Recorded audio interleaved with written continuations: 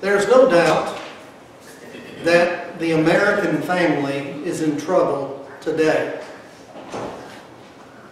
And we have seen, as a matter of fact, just over the last few decades, a steep decline in the moral fabric of our society, of our nation. And I do believe that one of the reasons, and I'm sure there are several factors which are involved, but no doubt one of the reasons has to do with those who are to be the leaders of the family, to a great degree, have failed in their responsibilities and in their duties. Fatherhood is a great privilege. We find in the Bible that children are an heritage of the Lord, and the fruit of the womb is His reward. Psalm 127 and verse 3. And so the responsibilities that we have as fathers is God-given. He has placed upon us various duties that He expects us to fulfill. And if we fail in those responsibilities, then the home suffers. And then, of course, there are other far-reaching effects, because inevitably the communities, the cities, the towns in which we live will also suffer. And ultimately, even the nation will suffer. And so then, it's incumbent upon us to go to the Bible, because God is the author of the family. He is the one who created man and woman and joined them together as husband and wife. He is the author of the home. And so then we need to go to His Word to see what He has to say to fathers about being the kind of fathers that He expects us to be.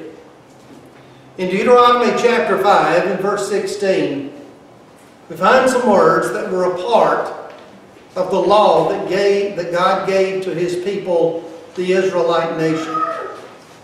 God said through Moses, "Honor thy father and thy mother, as the Lord thy God hath commanded thee, that thy days may be prolonged, and that it may go well with thee in the land which the Lord thy God giveth thee." There's no doubt whatsoever that God has always placed a great premium on the family. The family has always been important to Him. And so then it should not surprise us to read in the commandments that He gave to the Israelite nation after their release from Egyptian bondage, that one of those commands involved the family.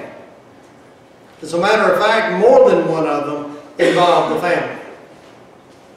But there's one of the commands that involves the responsibilities of young people in the home. Honor thy father and thy mother. This was so important to God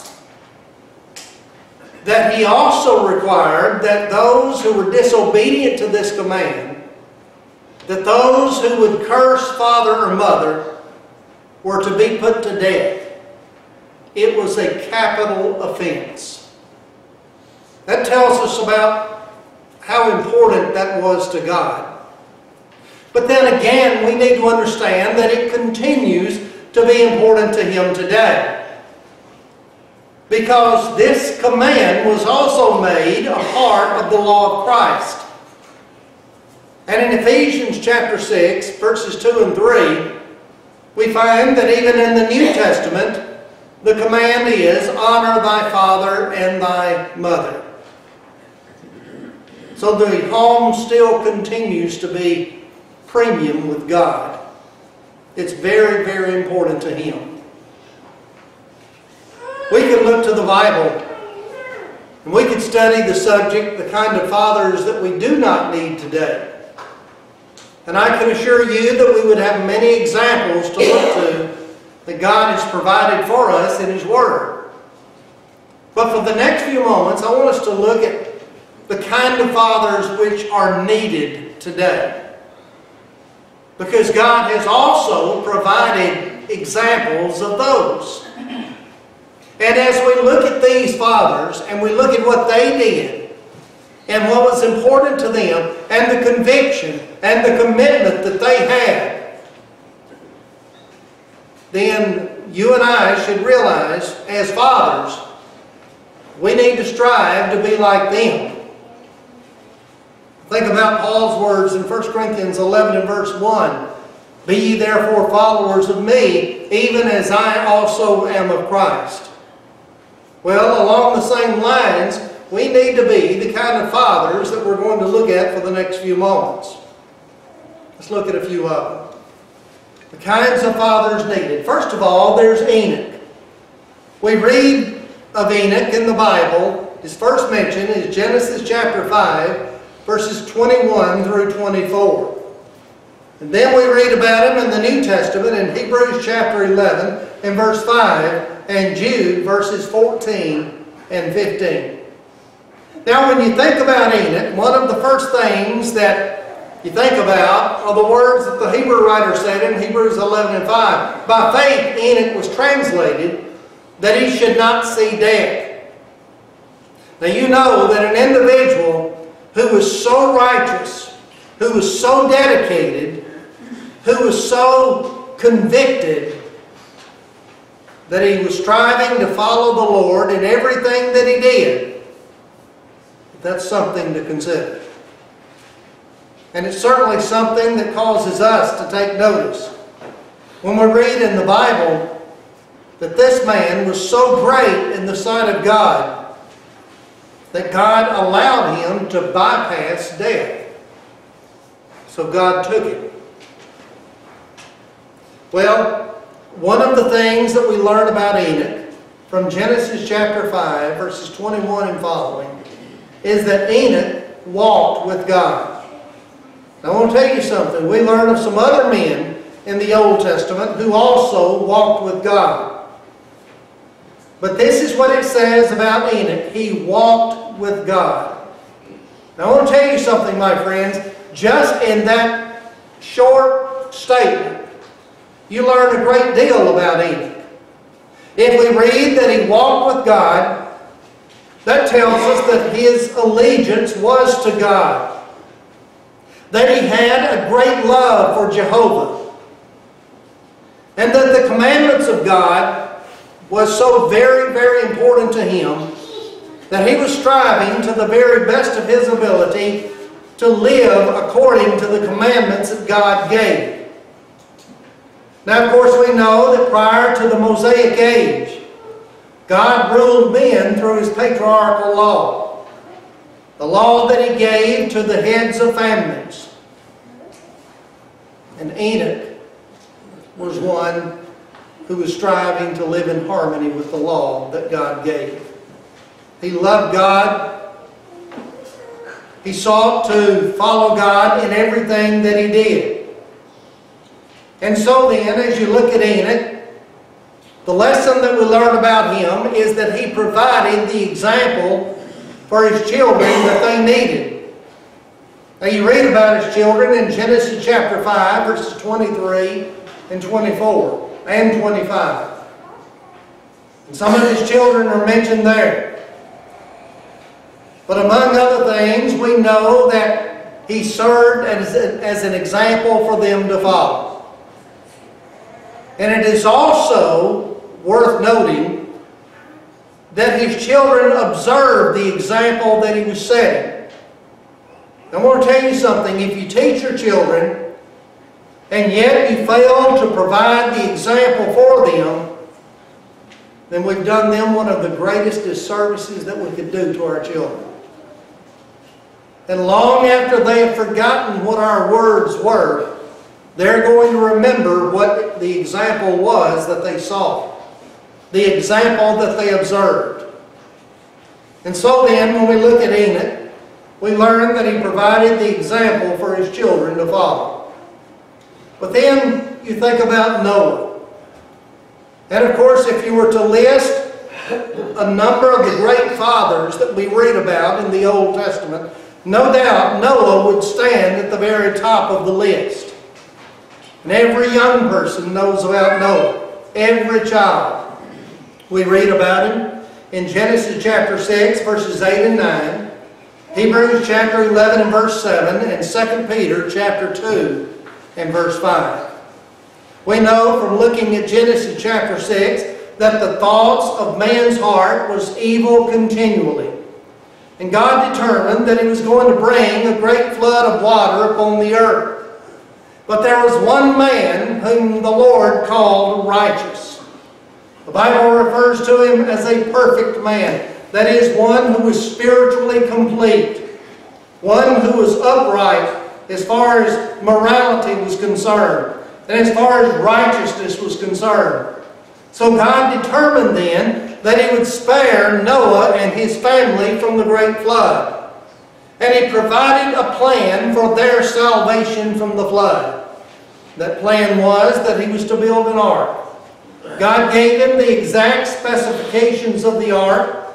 He told him how many windows, doors to put in it. He told him how to go about constructing it, that it was to be with pitch without and pitch within, on the inside of it. And He gave him all of the instructions that he needed. And then we read in Genesis chapter 6 and verse 22, "Thus did Noah according to all that God commanded him, so did he." And again, just from that one verse, you learn a great deal about Noah. I want to tell you something. Sometimes the critics of the Bible will argue that Noah preached for 120 years and he didn't save anybody. Well, let me tell you, he saved his family. He saved his children. And I want to tell you, some of the ones who heard his preaching during those years, those were his children. His sons worked with him, right alongside him, throughout all of those years that he was constructing the ark. And throughout that time, as Noah, as Peter refers to him as a preacher of righteousness, his sons were listening to him. His sons were listening to his words. And I have every reason to believe that among those to whom Noah was preaching was his own children. He wanted them to know. And remember now, this was during the age of the patriarchs.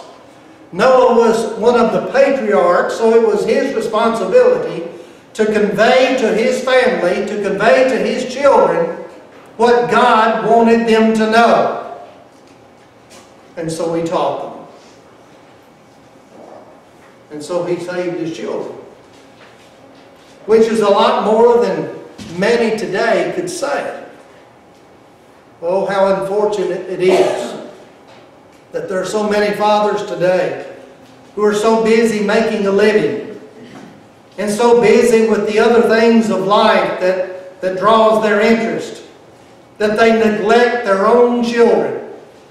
And they fail to teach their own children. And they fail in the most serious and solemn responsibility that they could have. That is, of nurturing the souls of their children.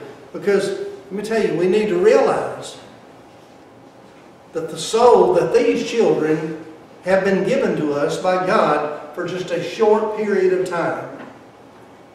And you and I have about 18 years or so to nurture their souls, to teach them and to train them. And throughout those 18 years, let me tell you what we're doing. We are preparing those children for eternity. And we want to succeed. And so then, as we look at Noah, we see that he taught his children, which of course resulted in their being saved also from the flood. And then there's Abraham. Abraham also would be at the top of the list if we were to list great fathers of the Old Testament. We read about Abraham in Genesis 18 and verse 19. And I want to tell you something about Abraham. When you read that verse of Scripture, this is what God said. "For I know him that He will command His family and His children after Him, and that they will keep the way of the Lord. What greater compliment could be paid to any man than that which was paid to Abraham by God? I want you to think for just a moment about what God said about Abraham. God said, I know him. I know this man. I know what he will do. This is what he will do. He will command his family, his household after him. He will command his children. And they will keep the way of the Lord. We read in the Old Testament in Proverbs chapter 22 and verse 6, train up a child in the way that he should go. And when he is old, he'll not depart from it. That's one of the things that Abraham was doing with his children. He was training them. And the idea of train is not just to teach, but to show them what they need to do. Train them. And in the New Testament, in Ephesians chapter 6 and verse 4, Paul says, and ye fathers, provoke not your children to wrath, but bring them up. You could substitute the word train, and it would mean the very same thing. Bring them up in the nurture and in the admonition of the Lord. Bring them up. That's what Abraham did. He brought his children up. He trained them. He nurtured their souls. He taught them what they needed to know. And he also provided the example that they needed to follow. And it's no wonder then that Paul in Romans chapter 4 and verse 11 refers to him as the father of all them that believe. The father of all them who have faith. Because the kind of faith that you and I are to have in God is to be patterned after the faith that Abraham had. And you know, you think about the fact that his children also had the opportunity to observe his faith. One of his children, even firsthand, as Abraham put him on an altar and was about to offer him as a sacrifice to God. And what that young man came to realize was that my father is going to obey God. My father is going to obey God. You know the story.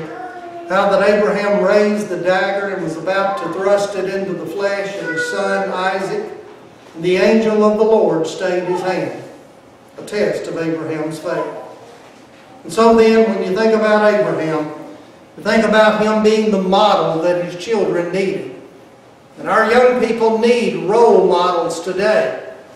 And what better role model could his children have had than to have a father who had such faith in God that he was willing to sacrifice his own child in following the instructions of God. There's Joshua. We read about Joshua in Joshua chapter 24 and verse 15. He presented a challenge to the people of Israel. And keep in mind, as this challenge is presented, remember how wavering their faith was, the Israelite people. And sometimes they had no faith at all. And so he told them in verse 14, choose you this day whom you will serve. Whether the gods that your father served that were on the other side of the flood. By the way, the word flood there is not a reference to the great flood of water that came upon the earth during Noah's time. Sometimes the Jordan River was referred to as the flood. And so he was telling them on the other side of Jordan. A reference to the time that they were in Egypt. Choose who you're going to serve. But then he said, as for me and my house, we will serve the Lord. That was conviction. That was dedication. He was determined to serve Jehovah. And so he was telling the people of Israel, you need to make your choice. You need to make up your minds whose side you're going to be on. You need to decide who you're going to follow. But he said, this is what we're going to do. This is what my family is going to do. We're going to serve the Lord. And note also in these words, there's a reference not just to himself, but to his family.